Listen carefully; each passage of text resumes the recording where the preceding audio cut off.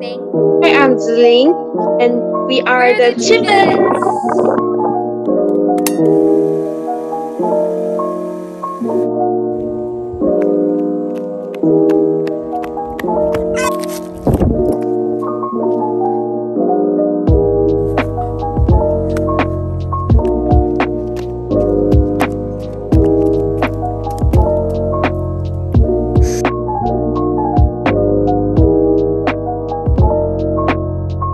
Normal road defects such as cracking, depression, and shelving will occur if less maintenance applied. Do you know we will use over 500 billions of plastics every year?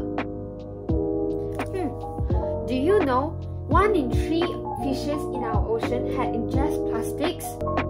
I don't know. Well, that's the truth. How can we solve this problem? We must save our Earth. I get an idea. Let us introduce you our Solar Plastic Road.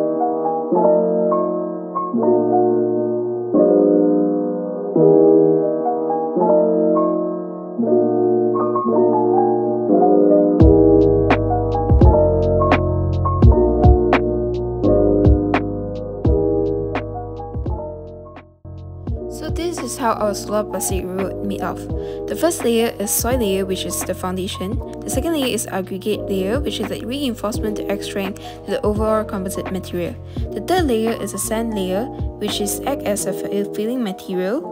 The fourth layer is geotextile layer, which is act as a filtration, drainage, separation of soil layer, and stabilization. To reduce plastic waste, we use recycled plastics and then crush it into fine pieces.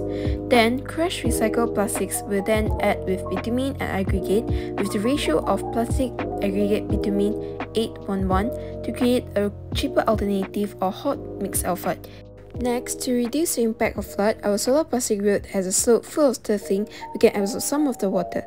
Next is the fifth runoff circulation system, which excess rainwater will fall to the pipes fall out to the drain. Lastly, the lamppost will light up due to the solar energy generated by the solar panel. The energy generated can also supply electricity to a surrounding residential area.